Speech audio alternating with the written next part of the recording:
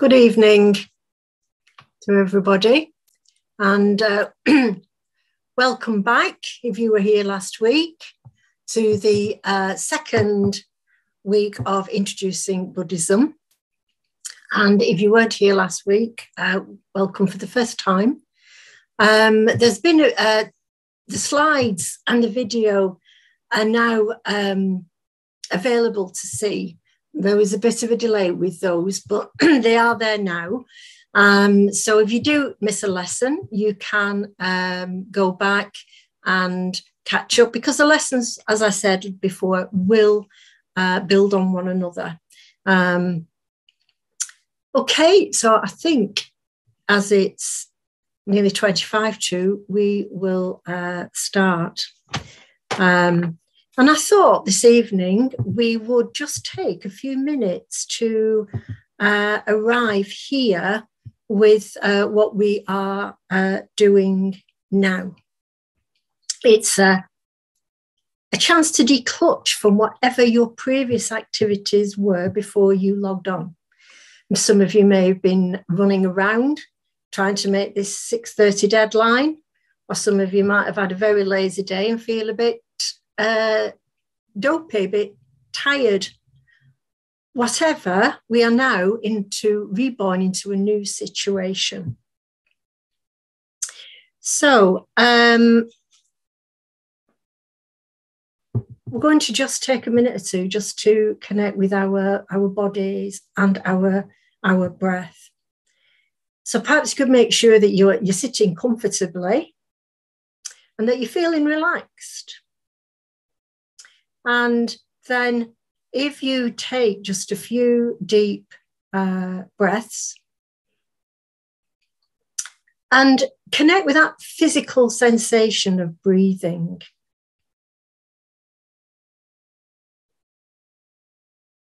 So we're not thinking about the breathing, but we're actually connecting to the feeling, that sensation of breathing. Feel the body. Maybe feel your feet on the floor, your bottom on the seat. Clothes touching your skin.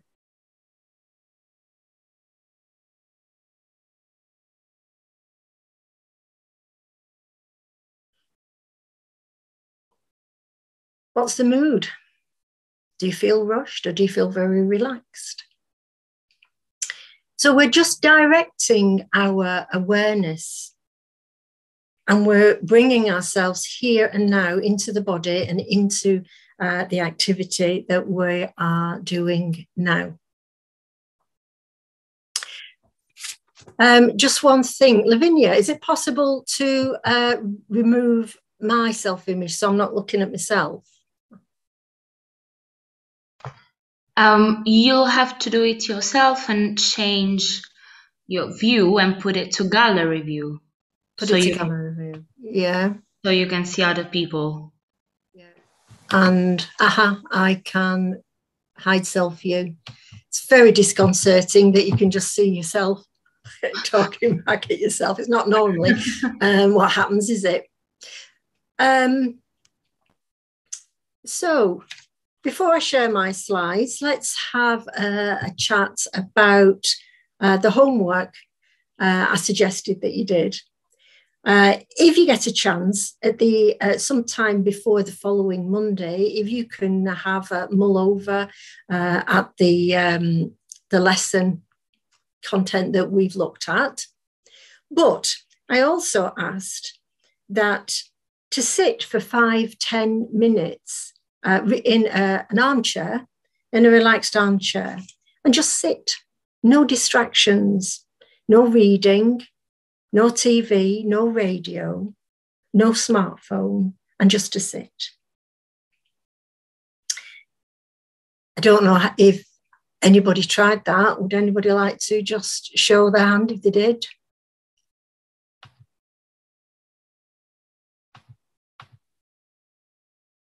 One or two. Brilliant. Brilliant. And as I said, when I do this, my greatest difficulty is my smartphone. As somebody just text me, is there an email? And if there isn't, let me look on the news website or whatever, where I find it very difficult to just sit still. I'm going to ask you to do something similar again at the end of this week. So if you didn't do it, please do it this time. And if you did, thank you, and try it again. Okay, so I'm now going to share the screen with you. So we have just had a look at the homework, and let's move on. So this week, lesson 2, we're looking at the 3 signs of being and the 3 fires.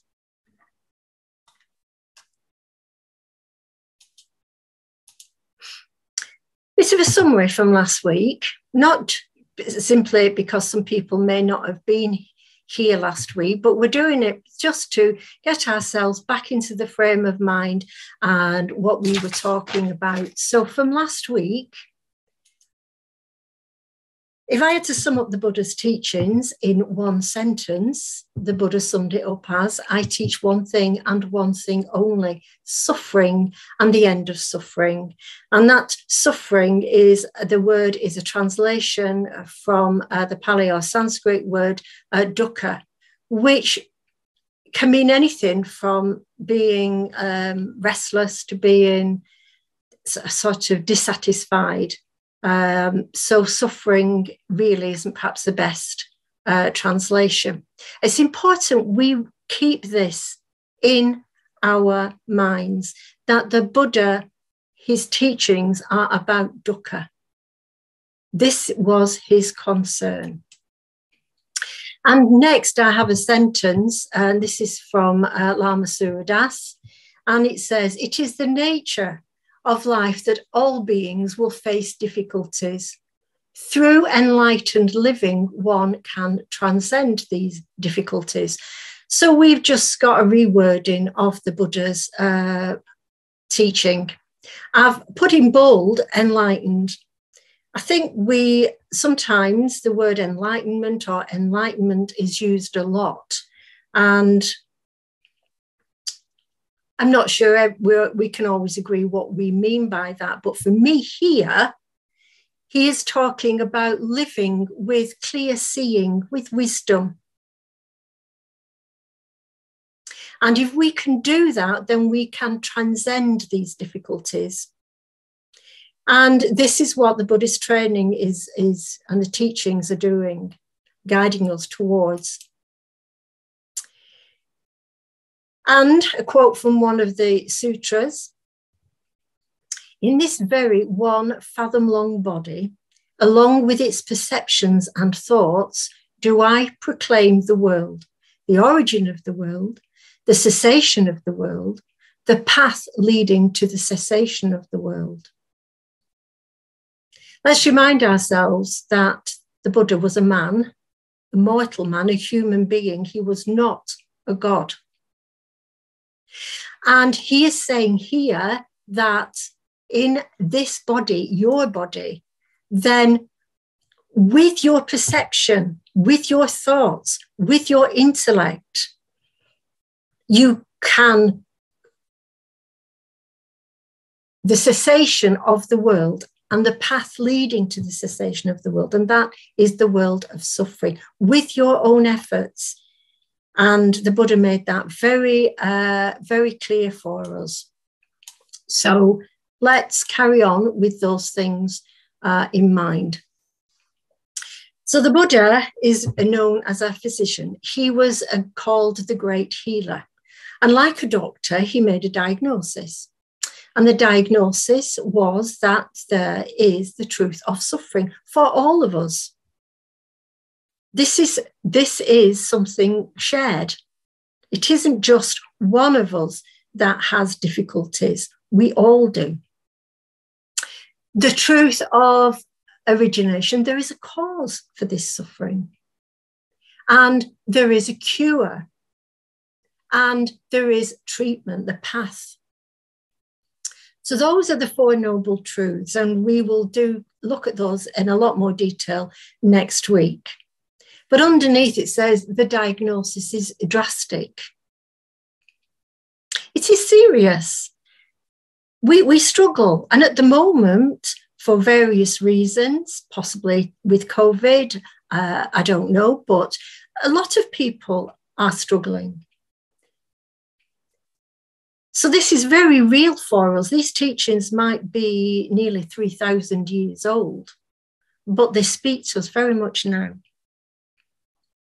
And then underneath it said, all conditioned existence has the nature of suffering. And hopefully this lesson will make clear what that is referring to.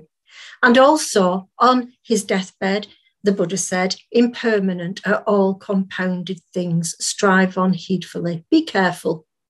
And again, what he meant by that should become clearer. So we're looking at the three signs of being and the three fires this evening. And they are one of many numerical discourses of the Buddha's teachings. There are lots of numbers, 5 of this, 6 of the other, 7 factors of enlightenment, 5 hindrances. There are lots of them. Buddhism, the teachings, they're wonderfully categorized and itemized, the systematic. And this helps us to remember them, as it did back then before teachings were written down. But it helps us to have something to work with. We're very clear what we are looking at. However, the danger is that if we're not careful, we just get to know them off by heart and we can quote them at people, but that's not the point of them. They're actually practice formulations. They are to be investigated. Are they helpful to you? Do they apply to you? Are they relevant to you? And we apply the threefold wisdom of when we're listening to spiritual teachings, we listen or read. We ponder in the heart, and then we practice in the body. And by that, it means that in some way they maybe result in a change of attitude, which may result in a change of things that we do or don't do. So that's what we do with them, which is why also at the end of the week, if you can have a chance to look at some of these, even if it's just for a few moments, just to ponder. At the end of last week, I gave the analogy, a story about a sieve. If we're not careful, these teachings just go in one ear and out of the other, but they're actually meant to be worked with. So I was reminded last week about the website, Access to Insight. And if you are interested, if you put in any of these things into the search on that website, it will take you straight to a translation of the sutras. So you're actually getting the Buddha's words, albeit a translation, but you are getting closer to what the Buddha actually said. So some of you might find that interesting to do. It is interesting to do. Okay, 3 signs of being, or 3 marks of existence. Anything, any phenomena, any physical object, any thought, any emotion, any ideas, any phenomena. The Buddha said everything has these 3 signs or 3 marks. So this teaching is not to be debated. Was he right? Was he wrong?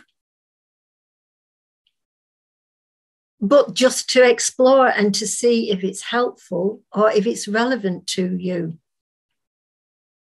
And number 1 says, all things are impermanent, subject to change.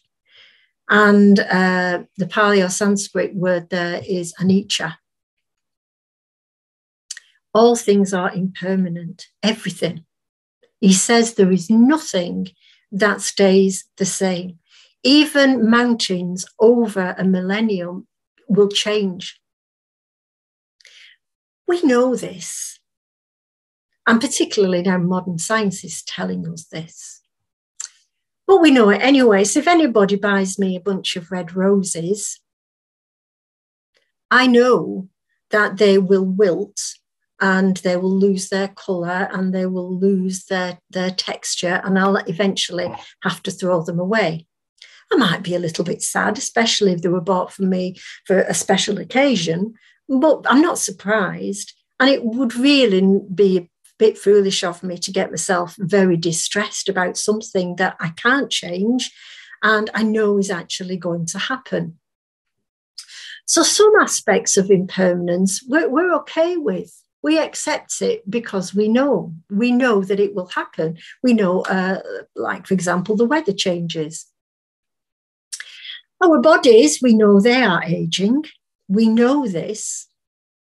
We can see it in other people. We can see it in ourselves. We can look back at photographs and know that we don't look the same as we did 10 years ago. We know this, but actually that can make us feel uncomfortable. And certainly in the culture that we live in, where youth and beauty are valued more than age and experience, it can make us upset. We don't like to grow old, and yet we know it's going to happen. And so much so, people have Botox or things lifted up and tightened or whatever to try and make ourselves look younger. So impermanence can make us feel uncomfortable. And in fact, life is uncertain because everything changes. Situations change. People leave us. We lose jobs. We get made redundant.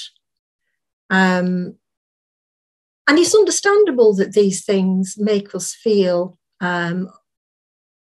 anxious.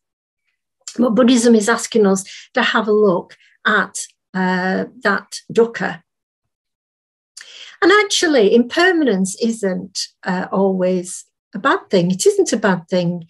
If things didn't change, if everything was permanent, then there would be nothing new. And a difficult situation wouldn't change. And there wouldn't be possibilities of new things arising. The Buddha never said that we don't have happy moments. We do. But happy moments can be unsatisfactory because they change and cease to exist. In January, I can't remember the date, but there's a day in January when apparently lots of people feel depressed because Christmas, all the excitement of Christmas is gone. And now we're left with just January. There's an ancient Sufi folktale, and a king was tired of being on an emotional seesaw, elated by some things and depressed by other situations. And he was tired. He wanted a little bit more balance, a little bit more equanimity. So he assembled his wise men together and asked them to make him something that would raise him when he was depressed and calm him when he was excited. So they went away and meditated for a long time and thought about it and came back to him, having made just a plain gold ring. And at first the king was annoyed. Like, is that it? Is that all you're going to give me? Just before he was about to cut their heads off, they said to him, look inside. It's got an inscription. And inscribed inside the ring was, this too shall pass. And on their advice, the king wore that ring every day. And if he felt depressed and low about a situation, he would look at the inscription, "This too shall pass." And it would help him because he knew the situation would change. Also, though, when he was feeling very cheerful and maybe happy about something, to look again. Now, this is the real trick, isn't it? Would we remember to look in the ring when we were happy? We probably wouldn't. But if he did, "This too shall pass." That's not to depress us when we're in a nice, happy situation, but it's a potent reminder to help us to value and live life to the full, to value what we have at this moment. Because we have sometimes a tendency to always hanker after something else. So why are things impermanent? Why do they change? Well, this brings us to anatta. And anatta is explaining impermanency. And the reason that everything is impermanent, all phenomena is impermanent, is because there is nothing inherently self about it. There is a lack of any self nature. Nothing exists of itself from its own side.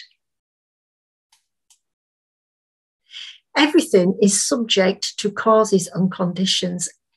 Everything arises due to causes and conditions. And when those causes and conditions change, then whatever it was changes as well.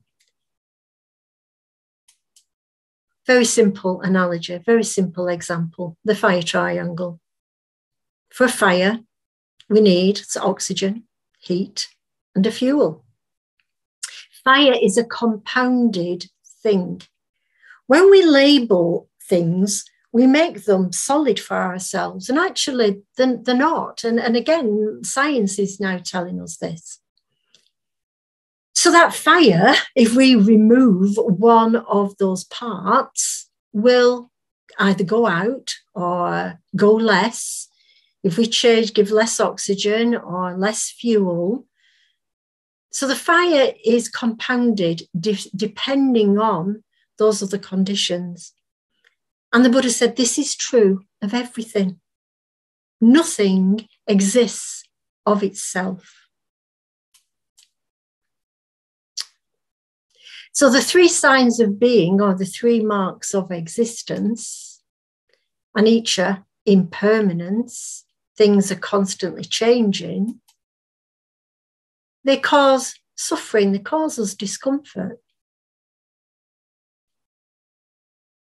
Things change, they are impermanent because they are conditioned. They are empty of any self-nature. Now, it's not usual to look at the three signs of existence as a flow chart like that. They're usually written as a list. So the three of them, anicca, anatta, and dukkha. And actually, there is a fourth one that belongs with these, and that is nibbana or nirvana, which actually, for here we're going to say, means peace, contentment. So despite those three things, the Buddha's teachings are telling us that actually the dukkha can be relieved. We don't have to have the dukkha. We can have peace and contentment with understanding. These are called the four seals of Buddhism when you get the four of them together like that.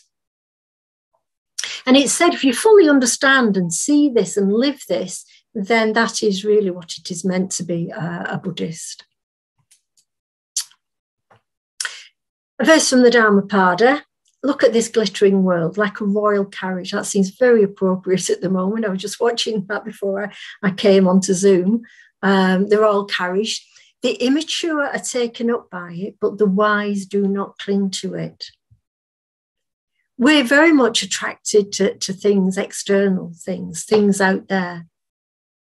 And that's okay. But what happens when these things die, change, break, we lose them? The wise can accept that misfortune because they can see more clearly.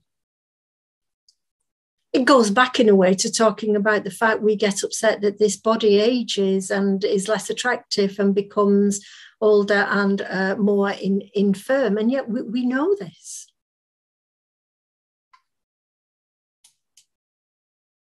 What about us? Do we change? Is there a permanent me, a permanent I? Well, we do know our body changes. But is there something inside this body that is permanent, that is me, that is Olwen? Well, the Buddha asked us to investigate this. And for practice purposes, for investigation, the Buddha talked about the 5 skandhas, or aggregates, or heaps.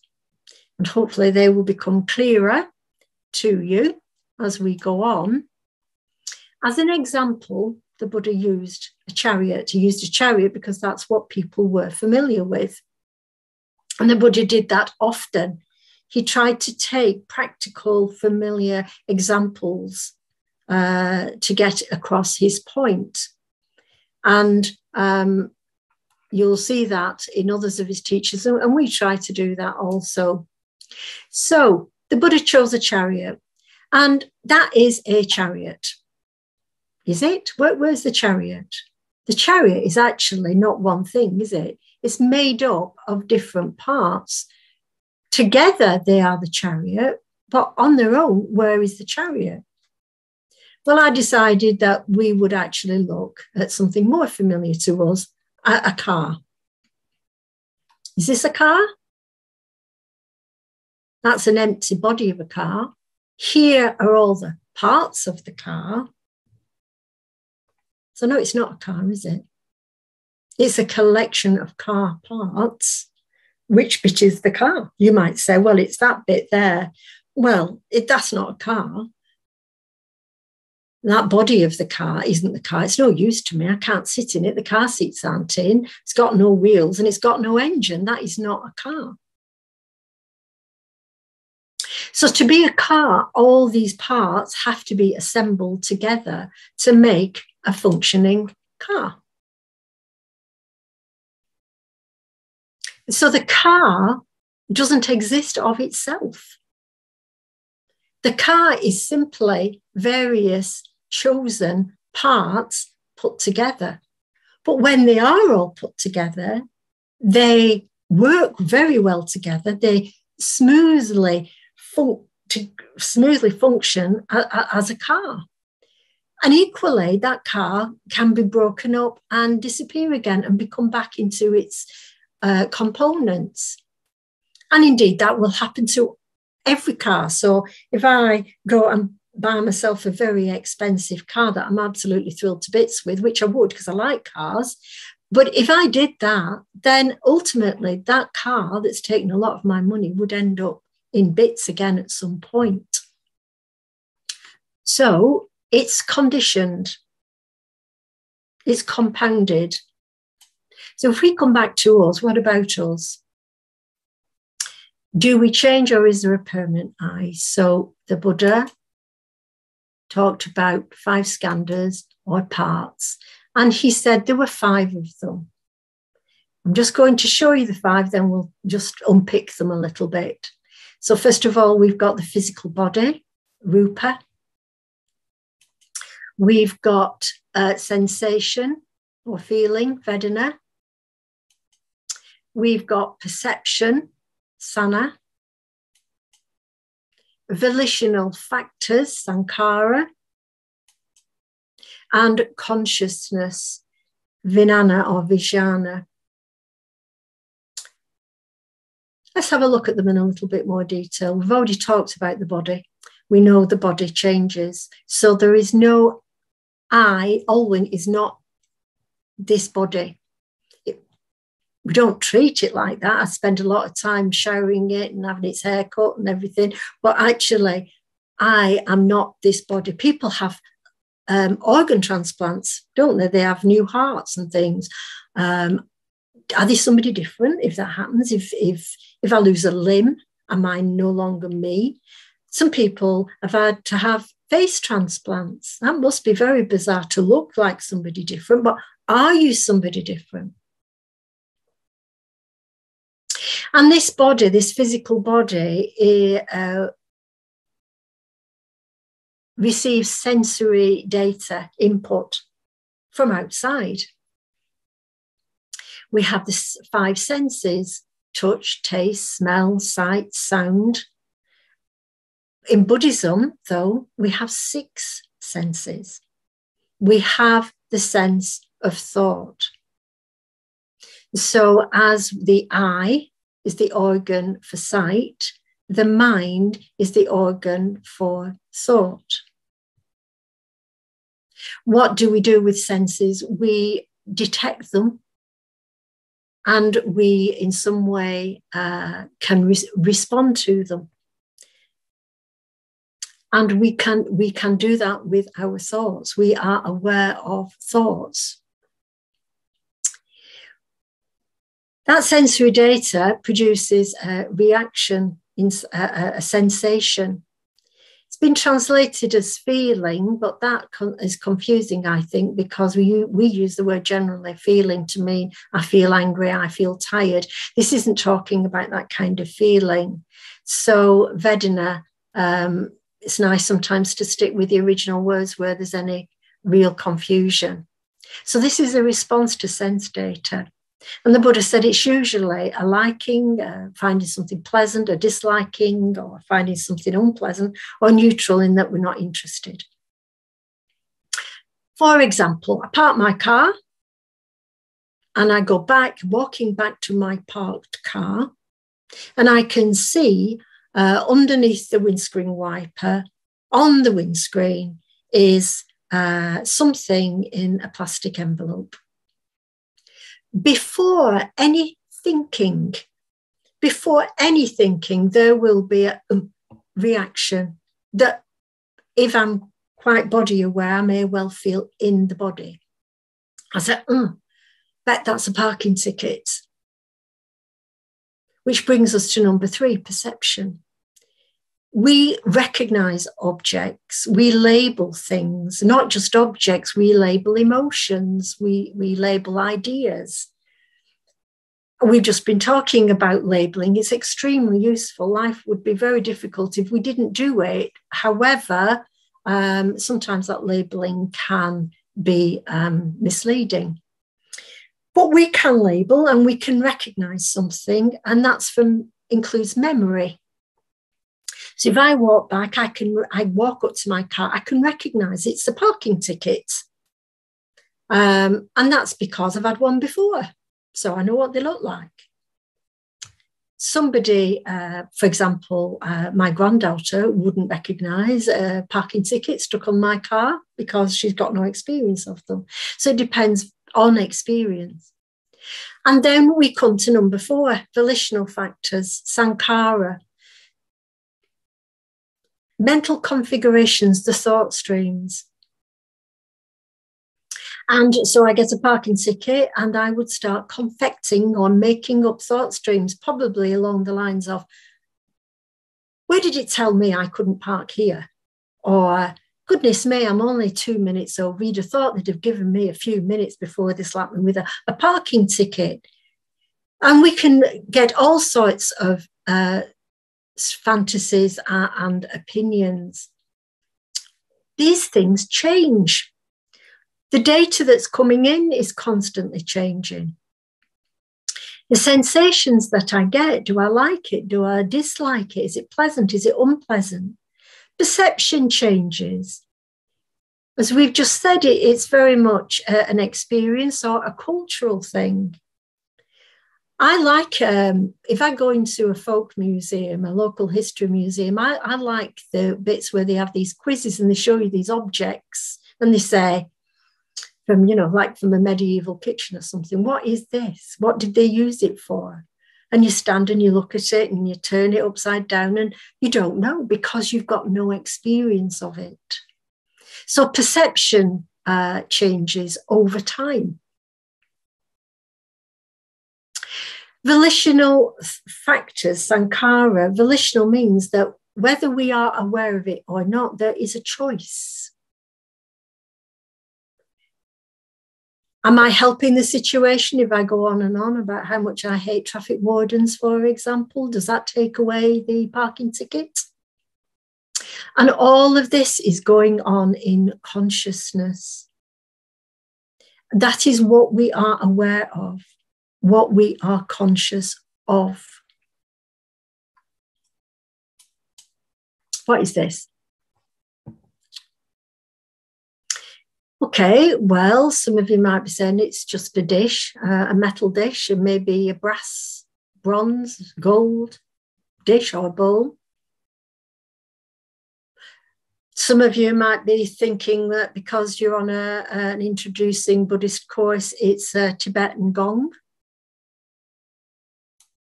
And if I give you a little more clue, and there you've got the striker, and there you've got the cushion to put it on, that is what it is, the Tibetan gong.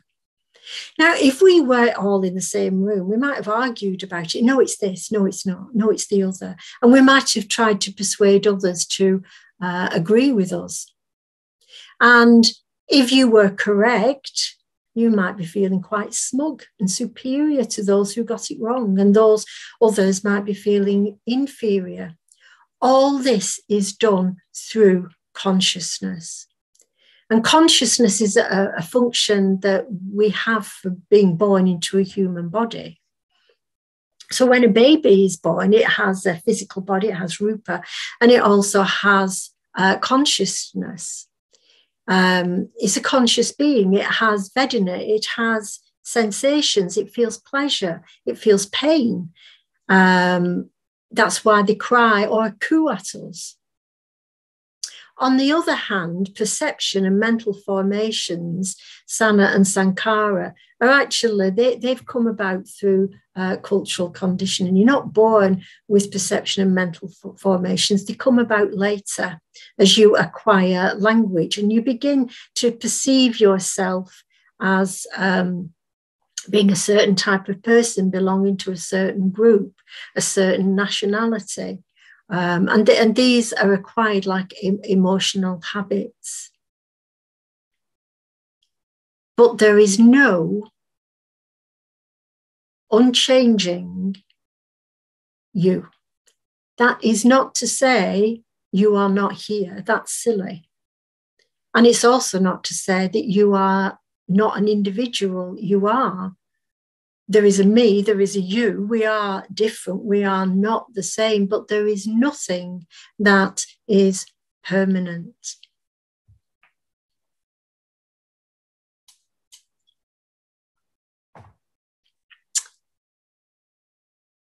Is there a triangle there in that image?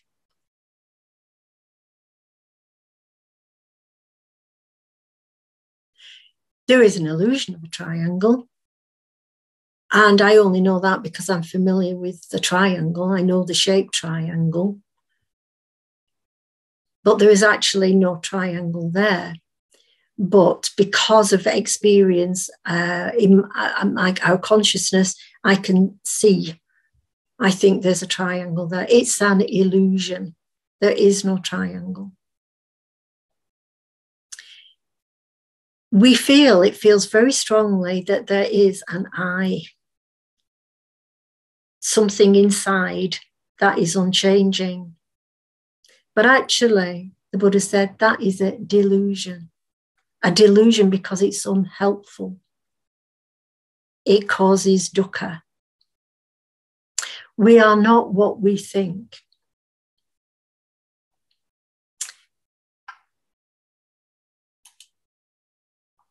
Buddha Gosa 5th century Indian Buddhist philosopher, said, "Mere suffering exists, but no sufferer is found. The deeds are, but no doer is found."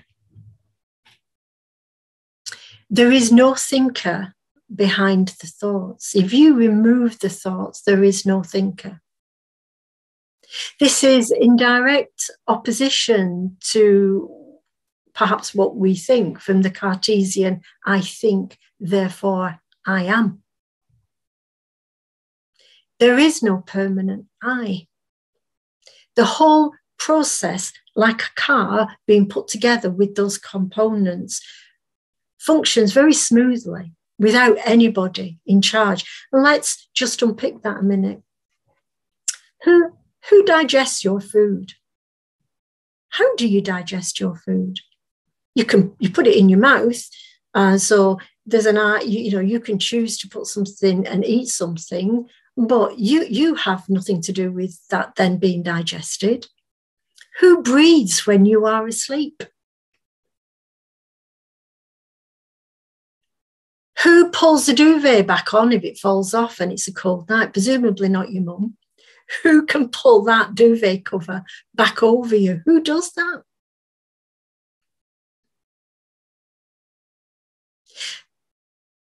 If you bump into a friend out in the supermarket unexpectedly, you haven't planned the conversation, and yet you can function in a conversation.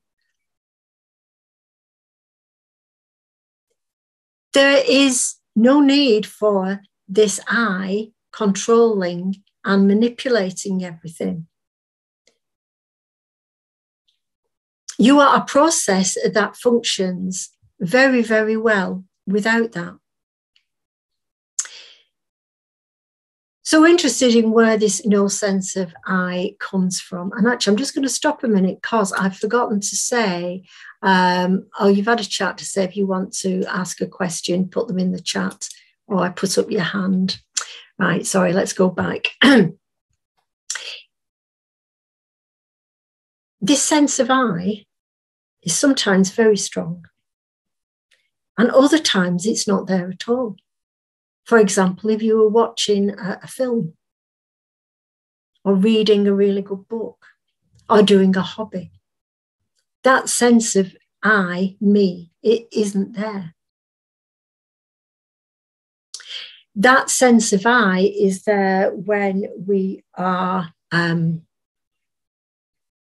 liking something or disliking something or judging or comparing things.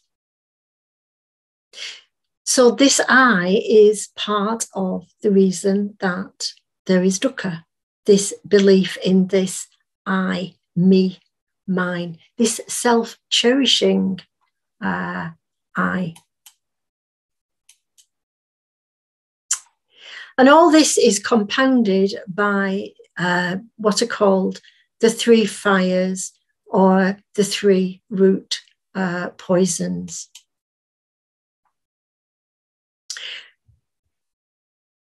So, as we're saying, this body functions well without this delusion of I, this sense of me and mine.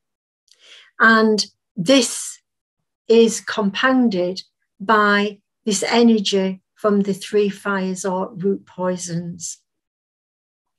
The first one is represented pictorially by a wild boar, because they kick up, they dig in the dirt and they kick it up and throw it in the face and blind themselves. So it is a wrong view. It's a delusion. It's harmful.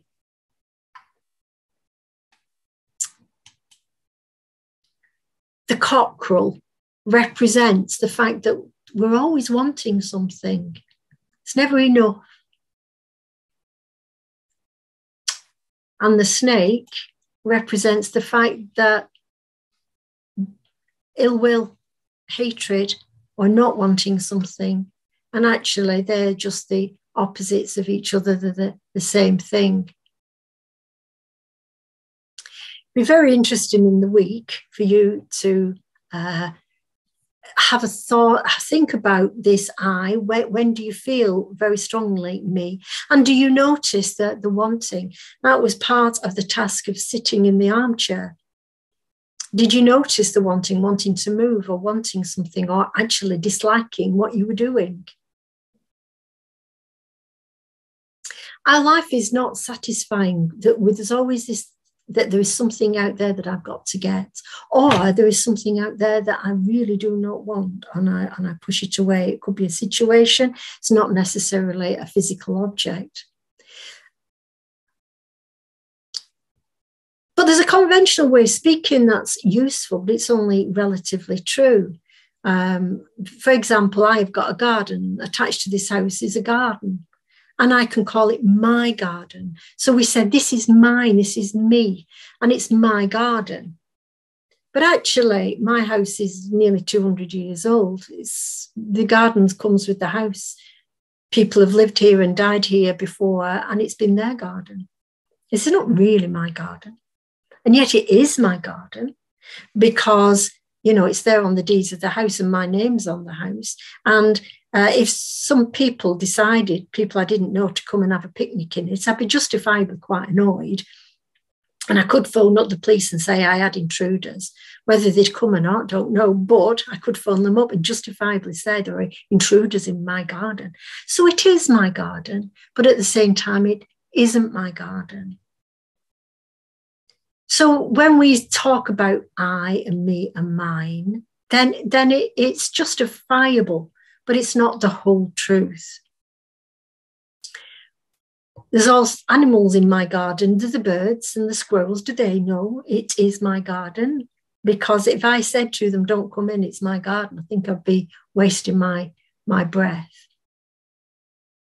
So we get angry, we get upset about things. And actually these feelings are outside our control. I can't choose to get angry. I don't choose to get angry. And all that we are being asked to do is just to be aware, just to know them. And just to finish with the parable of the rope. Very famous story from the Buddha that's extremely profound and in so many ways. But a man is walking in India along a mountain path at dusk, and he comes across what he thinks is a snake in the road. And he thinks, he's quite frightened, he's on his own. How am I going to get past this snake? And a voice says, the Buddha says, look again. And he looks more carefully in the dusk and realizes it's not a snake, it's just a rope. And there's nothing to be frightened of. And then the Buddha said, but look again. And he looks again. And this time, what he sees is it's not a rope, it's a string of pearls, something very valuable. So what he saw, what he thought he saw, the perception was not correct. Why did he think it was a snake? Well, maybe, you know, because it's dusk and it's India where you get snakes, and somebody said to him, there are snakes on that road, be careful. So, you know, the thoughts were already set. How is this relevant to us now? You're thinking, I'm not going walking anywhere on a path where there might be some snakes. But all the time we are, with our eyes, we see something, and then our perception says it's something that we don't like or do like. For example, you might come home if you live with somebody, to a spouse or a partner, and you come home and they don't seem to greet you with the enthusiasm that you would like. So you say, what's the matter? What have I done again? Why are you moody? And actually, they've got something of their own going on. That's the snake that turns it into a me, a mine, and an I. Often when people are curt with us, it has nothing to do with us. I've had a few instances where my texts have been misconstrued, and I've done that to other texts that have come to me, where it's very easy to do that. Okay. This time with the armchair activity, decide a time to sit. So choose a time in the day and decide how long to sit. Between 10 to 15 minutes. Again, no distractions. What is in awareness? What sights and sounds? What thoughts? But try not to talk about it, just to have that awareness. Don't sit there and get yourself all stressed. That's not the purpose. Keep it relaxed. And it's interesting when the time comes, how do you feel about it? Just have a look at increasing your awareness. Okay, thank you. We'll stop there and see if there are any questions.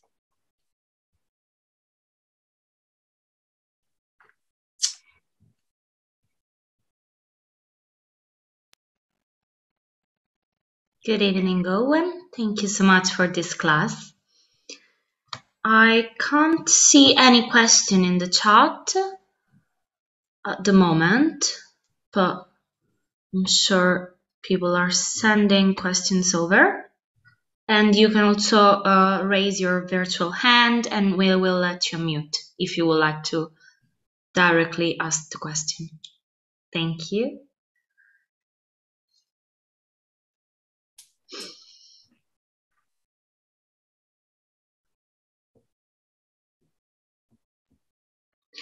Okay, I see a question just arrived in the chat.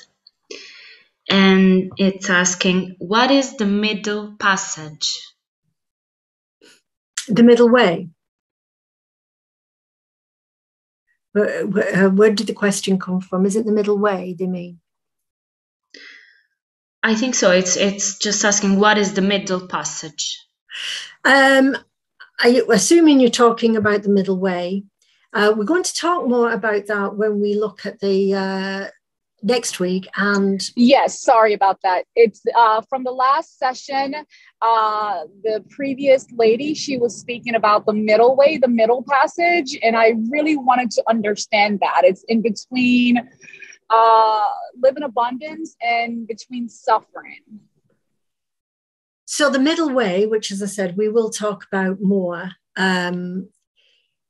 So we go back to the Buddha's life story. He lived a life of luxury, and that didn't give him the answers to the problems that he felt that we faced. And then he went to the opposite extreme and lived a life of severe austere practices, nearly dying. And he in his first sermon that we will refer to next week, he said, it's that neither too much luxury, too many nice, good things, or not, neither are helpful. We need to be somewhere in the middle. But actually, the middle way is very profound teaching, because we tend to think in opposites of things, light, dark, good, bad. And actually, the middle way is asking us to look at all sides and to get a balanced approach. I hope that helps. Yes, thank you so much.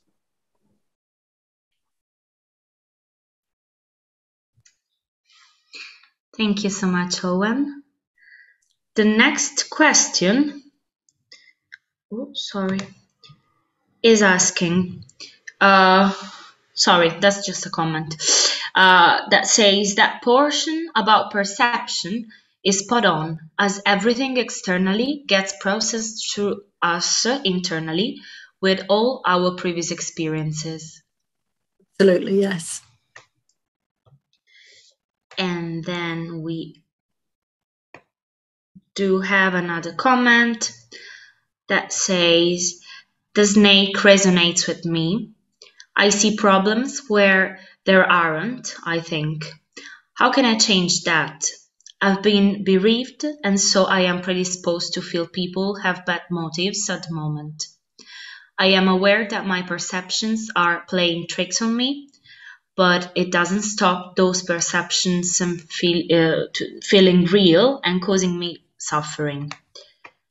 I wonder how I can change that suffering due to misperception. For example, my friend isn't supporting me in grief. They are a bad person. They have let me down. I know this isn't true, but I still feel it. That's interesting, because we were looking at the three root poisons, and one of them is this ill will, hatred, and that we all experience. And the fact that it is being brought into awareness and that we recognize it is the key. It doesn't mean that it completely disappears and it keeps coming back, but the fact that there is awareness, and by just holding these things in awareness and not getting tangled up with the thought streams, it becomes a lot clearer. And it's practice. It can take a long time, but I have similar problems about situations where, I begin to think that very negative things about somebody and a situation. But with awareness, where at least if I know that that is what is happening. So awareness is the key.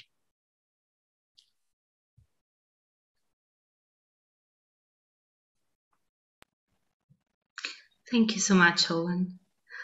I do not have any more questions in the chat for the moment. I don't know if anybody else. Oh, just one just came in, and it is asking, what causes emotion? Emotions come from that sense of I, me, mine. And the three root poisons, the three fires, are the basis. From those emotions come all the others that we can label, like jealousy. Can't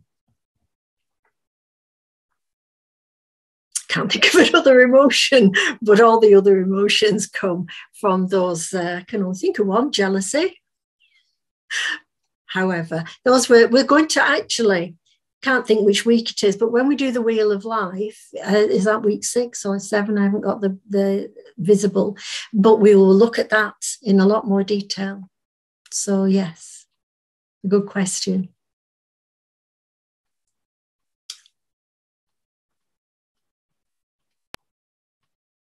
Thank you so much for that. So I do not have any more questions. Oh, another.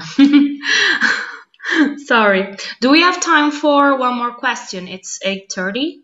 Yes, just one more question. Okay. Yeah. That's perfect. All right. This question is asking, some philosophies talk about the I being the sense of awareness, not the thoughts, but the awareness of thoughts. Is that then not what Buddhism teaches? What is the sense of awareness? Where does it get categorized? Awareness is there because we are alive. That is the awareness. A dead person has no awareness. I and no I are terms used in Buddhism, and hopefully they will become clearer over the next few weeks. But I is a sense that we have to control things and get things. And actually Buddhism is saying that that's a delusion.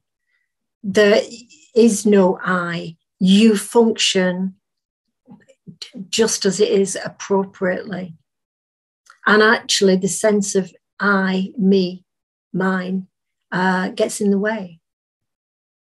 This is not to say, I'm repeating myself, I know I am, but I think this is quite important, that this does not mean that you do not exist. It's not saying you're not here. And all these things to be investigated with a light touch. You know, we can get ourselves a bit all tangled up if we aren't careful. So this is a light touch. And if it began to make you panicky or made you feel like you didn't exist, then just drop it.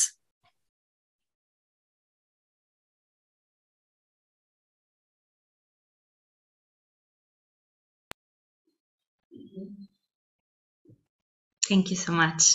Thanks a lot for this class. Okay. Well, thank you very much for coming. And please try the homework, and hopefully I will see you at the same time next week.